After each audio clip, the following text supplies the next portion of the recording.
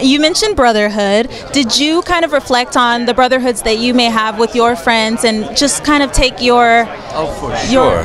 For sure. I mean, I wrote the script with Sean Mullen, who is my co-writer, and he's ex-military, so all of his friends are very much reflected in these characters, the kind of the camaraderie, and myself included. You know, my closest friendships are from going to, you know, being a kid and going to school and growing up with people.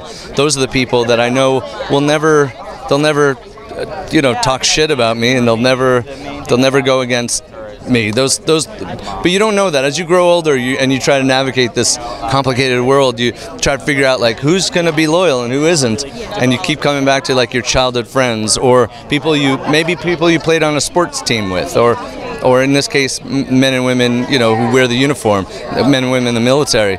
They put on a uniform. They have a code, you know, a brotherhood to each other, and that's very touching to me. And I tried to capture that, tried to get that in the movie.